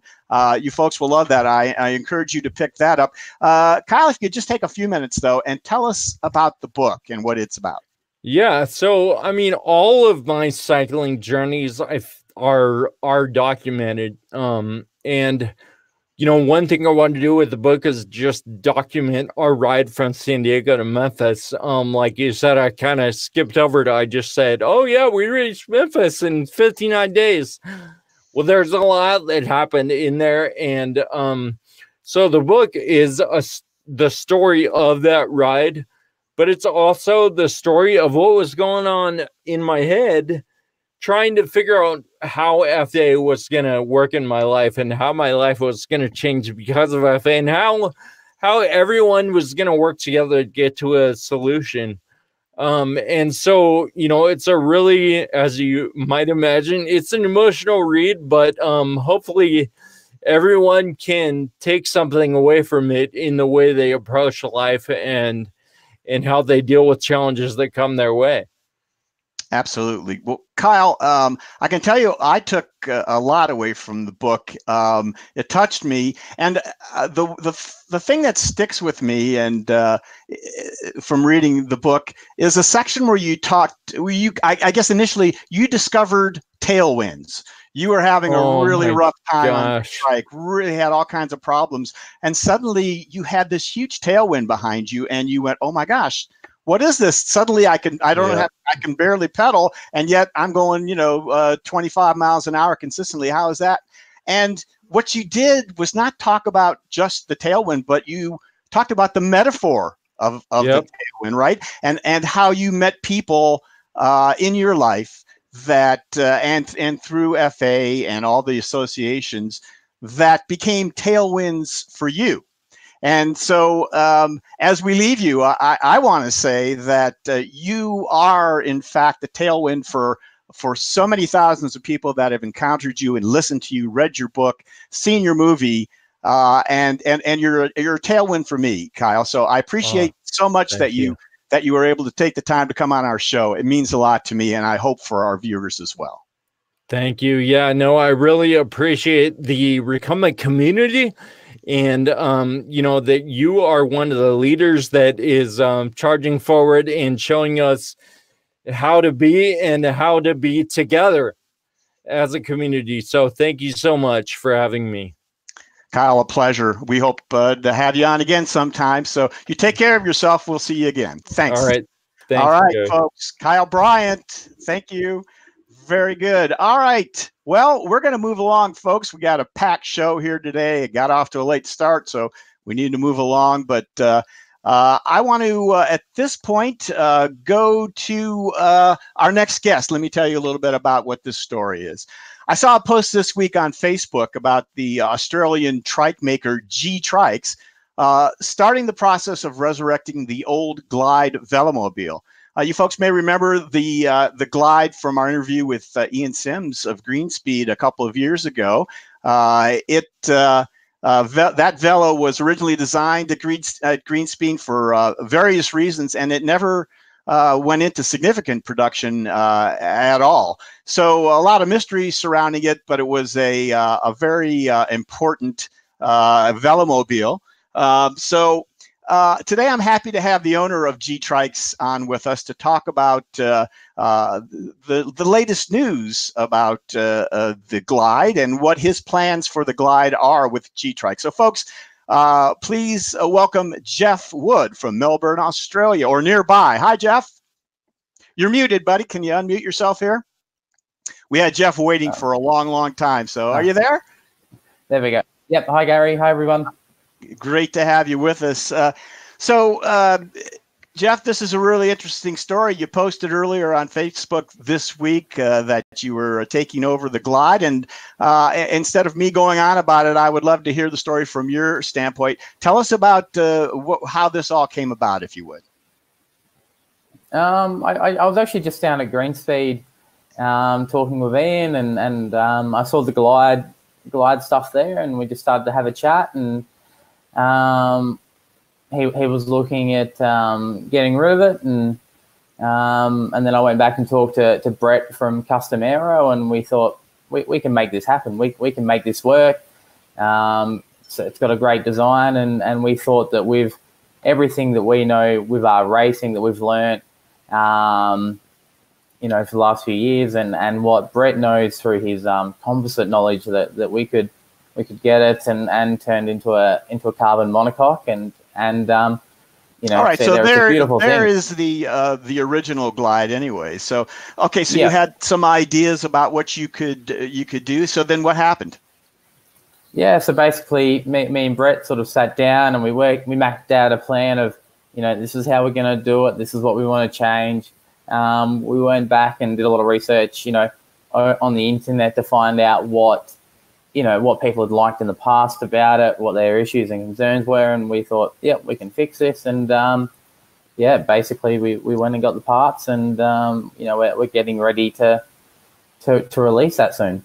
Very good. Well, that's really where I want to go now. So I know from hearing from you a couple of days ago, we were setting this up, and I saw you guys were hard at work. You are like the opposite side of the world and the opposite time in the world from us. So it was really the middle of the night then. I know it's the middle of the night right now. Therefore, thank you for doing that, by the way. You are working like it must be 24 hours a day or close to it. Tell us what you're working on. What are your plans here? Yeah, we're working pretty busy here at the moment. We're trying to keep our production going to support all of our race customers. We're also continuously developing new stuff. The blue bike that you can see was just a prototype that we've been working on and racing this year. So we're trying to keep all that going along with getting the Glide going and up and running, and trying to get that done as quick as possible. Alongside all the other work that you're doing. So just to be clear, in case folks didn't watch our show a couple of months ago, the racing trikes that you have, I think, are they all for pedal pre? Would you explain that a little bit? Yeah. So at the moment, basically everything we build is race trikes. So, you know, doing 6 and 24-hour races around Australia. You know, so we have a strict sort of, you know, rule book to build to, and you know, we support a lot of customers with that. So yeah, that's great. But we're just looking at, you know, obviously diversifying. You know, we've built up a lot of knowledge and expertise over the last few years, and we want to sort of, you know, see where we can run with that. All right, let's get specific if we could, Geoff. Could you tell us? So you bought the name and the molds from Greenspeed, and I don't want to get ahead of what I think I read. I want to make sure we get it clear. So what are your plans specifically? You talked about something about like 3 of the current glides you're going to make, and then you're going to you're working on developing your version. Do I have that right? Tell us your version. Yeah, that's correct. There was some parts and some bits left over from Greenspeed's production run. So a few frames and fairings, and yeah, we're going to basically package them together and sell them cheaper than what they were. And that's just to help us get going, to sort of start to connect with all the customers out there and get their feedback, and then yeah, we'll go into our carbon monocoque. So the aim will be to take a fair bit of weight out of it, but really sort of keep what the Glide was about. You know, keep the characteristics, the turning, the stability, and its beautiful design. So basically, yeah, just you know, convert it into what we know, which is, you know, building fast light trikes, and yeah, hopefully that's what everyone will like. All right. Well, that sounds very interesting. Can you give us, I know it's probably impossible, can you give us some sort of timeline on what you have in mind for the first 3? And then when do you think you'll have maybe the first version of your own development out there for people to take a look at? Yeah, it's always a hard question when someone asks you that. But we're sort of hoping that the 3 that we've got will be ready to go in the next sort of 4 to 6 weeks. They'll be ready to roll out the door. And then having our own version, you know, probably sort of, you know, June, sort of late June will be, middle of late June will be the aim to have that on the road. All right. I promise not to hold you to that, Geoff, but I will hold you to your offer to come back on the show. I think maybe after you've got that version up and running, your own version of the Glyde, and maybe have a little something to show us. I would love to have you back on, and we can go into more detail about what you've done and how it differs from the previous, and tell us where it's going to be sold and all the things people are going to be interested in when this gets a little bit further along. Would that work out for you? Yeah, that sounds great, Gary. Can't wait. All right, that sounds wonderful on this end as well. So, Geoff Wood, thank you so much for coming on and bringing us up to date on the Glyde. We will see you again sometime soon, and we appreciate you coming on Laidback Bike Report. Yeah, no worries. Thanks, Gary. All right, thank you, Geoff. All right. At this point, I think it's time to go to the sports report. So, Denny, I'm going to let you read. I'll take over the directing here if we can. And let me get you going here. You got your script ready to go? Yeah, don't forget to unmute yourself. There you go on the bottom of your StreamYard screen. Yeah, you haven't got it yet. Okay, there we go. I thought I was going to read it. So yeah, let me slide this over right and cover up my beautiful face here. I'm you don't need to see it. I'll take care of that. You go ahead. Okay. Yeah, I've got a couple monitors going on here, and one of them's kind of, well, we're down here in Florida, so it's I haven't really set up a studio down here at all. So okay, so let's get going here. The Dallas Senior Games last month in Dallas, in Texas, was the Dallas Senior Games. It was a good turnout from the recumbent riders. The games had separate categories for recumbents and even divided them into 2 and 3-wheel categories. The races featured a 5 and 10K time trial and a 20K road race. Winners in the 5K were Doug Davis, Steve Jackson, Brian Stevens, Jerry Robinsons, Doug Capier, Gail Page, and Patty Erickson, and Janie Capier. 10K winners were Steve Weens, Jerry Robertson, Doug Davis, Tim Oginski, and Gail Page. And in the 20K road race, the age group winners were Doug Davis in the 50 to 54 and Steve Weens in the 60 to 64 age group. Steve Johnson in the 70 to 74 and Ronna Longston in the women's 55 and 59 and Gail Page in the women's 65 to 69 age group. It's nice to see a decent turnout from the recumbent community, but there's a lot of room for more. More states are finally adding recumbent bike categories and breaking them into subcategories, and it could be an interesting trend. If you have an urge to try your skill at racing bikes, the Senior Games is a real good entry into that world. Check with your local Senior Games promoters to see if recumbents are going to be allowed in this year or in the future. If not, suggest that they consider them for the future. My thanks to Doug Davis for providing the results. The Texas Ram Challenge was March 23rd. The open road single loop course started and finished in the Castroville, Texas area. There was a 500-mile race across America qualifier and a 214-mile open road race. There were no recumbents in the Ram qualifier, but 3 cruise bikes challenged the 214-mile course featuring almost 9,500 feet of climbing. Maria Parker, Jim Parker, and Larry Oslin raced in a recumbent-specific category and gave a good accounting of the hilly road race. Maria was first overall among all the women in upright and recumbent, and Larry was first overall in his age group. Jim Parker had mechanical and did not finish. Good job to everybody out there. Now for something completely different. Larry Seidemann, one of our guys here, gave me some information about the Boulder Roubaix. It's a race that includes recumbents, adaptive cycles, hand cycles, and an 18.7 mile course that is 60% gravel and 40% paved. The course is in the Boulder, Colorado area. While it is open to recumbents this year, only adaptive cyclists participated. This year, the race was held on April 6th, and here are some of the results.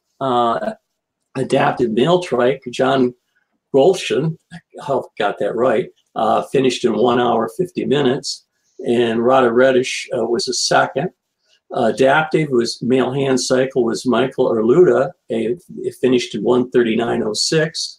Second was Alex Goldmeyer, and third was Michael Solano. And an adaptive women's hand cycle, Yulene Wagner finished in 1:50.05. And if for first place, an adaptive two-wheel veteran was Mark Howard in a 2:09. First place. So while hand cycles, I have seen a lot of hand cycles in the past, and I just marvel at the strength these riders got. They exhibit. It's well done, everyone. The race will be held again in 2021. And although it's 2 years off, I should note that there was really no recumbents again, but it's available out there. It looks kind of like it's sort of a cross between a road race and a gravel grinder, but it looks like it'd be good fun. And if you're out in the West and in that area and you want to give it a try, try to remember it for the next couple of years. Maybe I'll mention it here late next year. So finally, the racing season is getting underway. While I do not cover as many as I can, I'm sure a lot get unreported. If you know of a race we should be covering here at the Laidback Bike Report, shoot me an email to laidbackbikereport@gmail.com. And that's it for this month. Until next time, stay on the bike and keep moving forward. Back to you, Gary. Great. Denny, thank you so much for the sports report. And folks, we're going to move along and talk about those amazing sponsors of ours right now. So first of all, let me tell you about TerraCycle. From fairings to headrests, whatever accessory you need, Pat and crew have you covered. And trailside.bike. If you find yourself in Florida near the Withlacoochee Trail, stop in to see Andrew and his crew. And Cruise Bike. Their patented race and record-proven front-wheel drive geometry changes the rules of cycling. Now comfort doesn't come at the cost of performance, but fair warning, your cheeks may hurt from smiling. And Lightning. Surprising speed, comfort, and agility featuring the superior climbing quality that you've been looking for. Check out Lightning recumbents today. All right, guys, we have some announcements to make, bringing you up to date on a few things. First of all, we have posted quite a few of the videos that we shot over the last couple of months, you might have noticed. And if you look at YouTube, you're going to see, first of all, the most recent was our latest LBR at your LBS video from trailside.bike. One of our sponsors, as you know, and we were down there visiting with Andrew, had a great time. Video came out great. Lots of interesting stuff as we got a tour there. So check that out on our YouTube channel. We've also recently posted the Gtrike factory tour. Fantastic. We talked about Mark Eglin a little bit earlier. He took us around the entire factory. We went through everything that's done. We got a great tour by Mark as we got to see each station and everybody working. So pretty good video if you'd like to know how your Gtrike has been made, or any of your trikes are generally made. Take a look at it, Gtrike factory tour. We also had a visit to Trident Trike, and we were hosted by, of course, Tom Floor. A wonderful shop there in Lincolnton, North Carolina. Just beautiful renovation that Tom did there. Talks all about that in the video. Have a look at that if you will, on our YouTube channel. And from the hot rally, we hadn't posted this until recently, but one of the amazing moments there, about an hour worth of moments actually, was Chris Parker from ICE, who gave a talk about kind of the unknown history of ICE. Really interesting slideshow presentation. You guys should take a look at that when you have a chance to. We hope you will. All right, so coming up this Thursday, I've got slotted to post our visit to Bichetta Cycles. We did a video there, and I, as you see, had a ride on the new CT 2.0, which Trey followed along and got some shots of me there. We hope you'll like that. A little nicer view, a little closer view, I should say, of the upcoming Bashetta trike. All right, so that's what's going on. We also still have in the pipeline another LBR at your LBS. The Angle Tech video will be coming out hopefully before we leave for Spetsy, if I can get to it, if not shortly thereafter. Okay, what else is going on? There's some travel, of course, going on. The Laidback Bike Report and Bent Rider, as we talked about earlier, will be heading to Germersheim, Germany in a couple weeks for Spetsy 2019. There's a view of our buddy Lars, who was a little under the weather today, so we hope Lars gets better. But there he was on the back of a contraption, which you'll see a lot of unusual things outside on Spetsy. That's one of them that we saw last year. So we're looking forward to a great big Spetsy video again this year. Looking forward to getting out to Germany and having some fun out there. So that's one thing. And then, of course, we also talked about a little bit earlier our trip, come on back to me, yeah, thanks, to Iowa to cover InnerTuba. Jon Hodkin, that was our first guest today, is going to be there, as we talked about, playing his tuba, going to Ragbri. We're going to see if we can get some coverage of that and make a video of that too. So we hope to have that out sometime later this summer. So a trip to Iowa is in the works for us as well. All right, now I want to go to viewer submissions. I had an interesting email exchange from a very nice gentleman out in Colorado.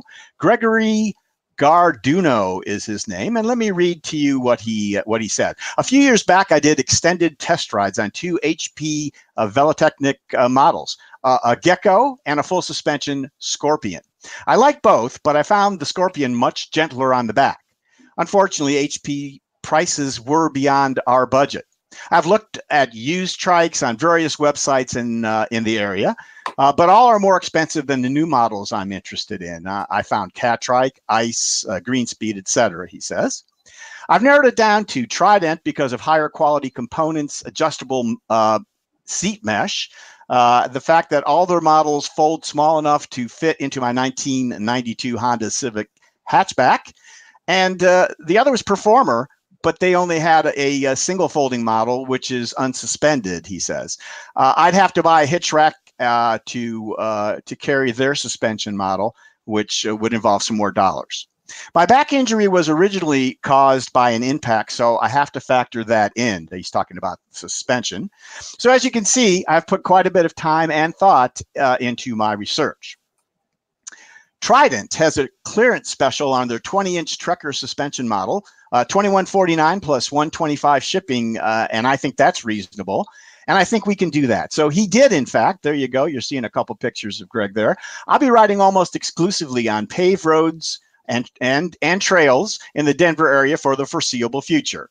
My first goal is to be able to ride the 28-mile round trip to my oncologist's office for my next cancer follow-up visit in April. So, Greg, thank you for sharing that story with me, and we wish you the best with that new Trident. We hope you do well on it.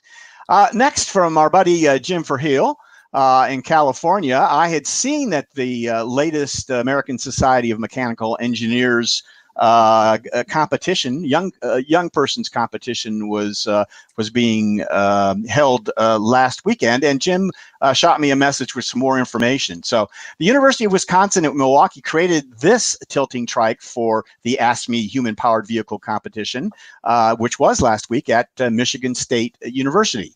You might notice a familiar front end on this entry.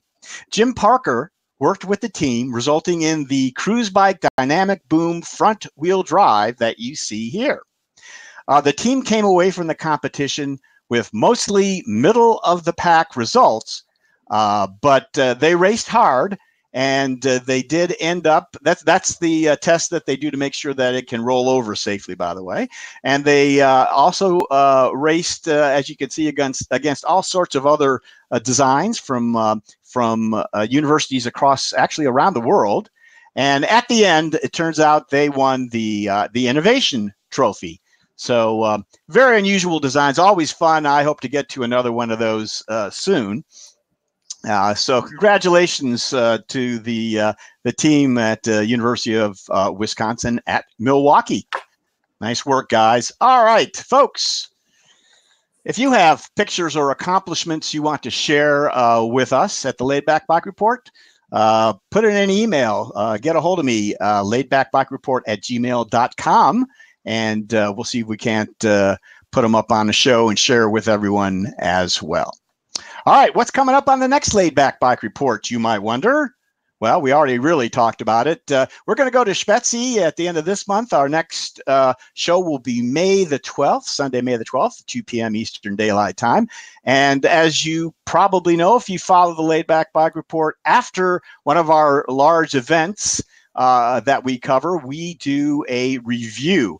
Brian and I and Lars will be at Spetzi. So we will do the review show, lots of pictures of everything that we saw, and we will share with you what we saw and give you our opinions of what we saw, and hopefully show you some new stuff as well. So we hope you'll join us. It's always one of our more popular shows. Always my favorite show. And there you go. There's Brian. He always says that because it is. It's really fun to do, and it's one of our more popular ones as well. So we get to cover all the stuff we forgot. Yeah, the pictures tell the story, don't they? And remind us, Brian. Thank you. Okay, great. Let's move along then and wrap it up here. I always, as I've told you along the show here, we always put the links that we talked about for each of our guests into the description below the video that you'll watch on YouTube. We will do that again. And of course, we'll also break it up into little timed links in a table of contents. So you can go to any particular section and watch pieces of this show when you have time to do so. So just go to the description below this video or any of our videos, and you'll be able to do that. And Brian was just on. I wanted to thank him and Bent Rider for their promotional support that we get every month from them, and that is great. Our panelists who have worked hard on a new platform today, especially Trey and Denny, thank you so much, guys. We really appreciate you working hard. You did a really good job under the circumstances. Amazing, I think. So appreciate it. And I want to thank all of you folks for sticking with us. We got off to a little bit of a late start. I hope you enjoyed this show. So thanks for sticking with us, and thank you, of course, for watching. If you like and you like what you've seen and like what you have seen in the past, subscribe to us on our YouTube channel. You can look for that little notification bell right down there, our little Laidback Bike Report logo, which will take you to the page with a notification bell. You can click that, and it will give you a little notification every time we go live. And the little white eye right up there that hopefully will take you to our website for more information about all the things we do, our past shows, our extra bonus stuff that we put up there. You can find all that there, and like us on Facebook if you would. We would appreciate that. Our website, laidbackbikereport.com, has lots of stuff. Let's go to that shot there, and we can talk to the people about what's on it. So, of course, our sponsors, all of our sponsors, appear at the top of the page. I hope that you will support them. They are the lifeblood for what we do. You're going to see our most recent show, our upcoming shows. Also, of course, we've got our videos that we posted there, too, that are not necessarily webcasts. Past shows, bonus material, you can find links for all those things, and you can sign up for our mailing list, which I pop out a couple of emails a month. So you can do that, and we'll keep you up to date on what the latest is with the Laidback Bike Report. On those, you can also buy a hat. Larry Varney couldn't be on the show because we had no room for him today, but he was with us. We saw him on chat. So thank you, Larry. Buy that hat right there. It's $20, and it's $5 shipping and handling. You cannot go wrong. Fred is wearing one right there. He's looking kind of stylish, I think. So you can find it all on laidbackbikereport.com. So folks, until our next webcast, from all of us here at the Laidback Bike Report, so long, Bent Riders.